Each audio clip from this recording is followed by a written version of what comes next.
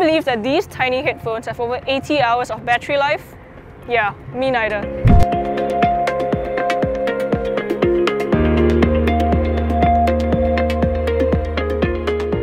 Hey guys, we're back today with the Marshall Major 4 headphones. These come on the heels of the Marshall Major 3, which were actually a pretty good pair of headphones, so expectations are high going into this review.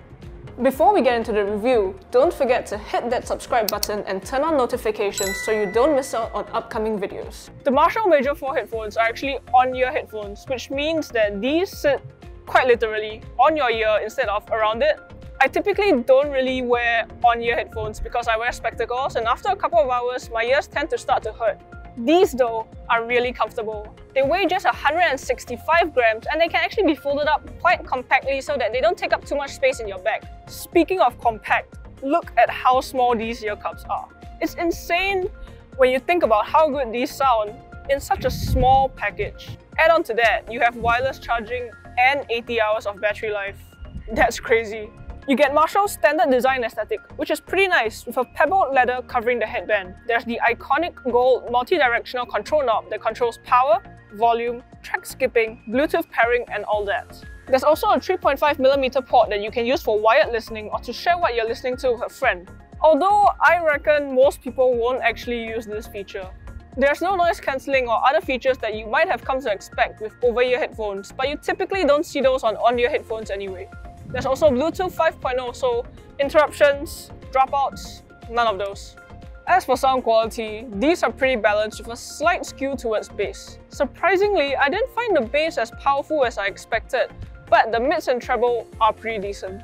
I do have to note here that because there is basically no isolation, you do have to listen to music at a higher volume than normal, but that's pretty standard for on-ear headphones. Despite the really comfortable fit, on-ear headphones just aren't meant for prolonged periods of use. After about 2 hours or so, my ears do start to hurt after being bent around the arm of my spectacles. If you're just looking to use these for commuting on the train or the bus, they work fine. But if you're looking to use them for a whole day's worth of work, you'll definitely have to take them off occasionally to give your ears a break.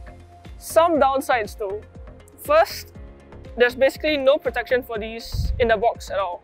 No hard case, not even a fabric pouch. It's actually a little bit of a bummer. Next, you don't even get the most basic feature on most headphones, auto pause or wearing detect. Most headphones typically have a sensor inside them that will basically automatically pause your music whenever you take the headphones off your ears. Not so for the Major 4.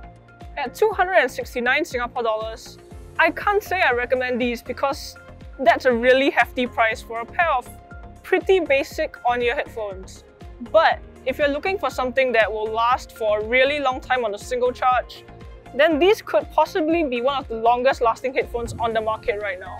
Anyway, those are my thoughts on the Marshall Major 4. If you guys have any comments or questions, leave them down below. Don't forget to subscribe to us and like this video.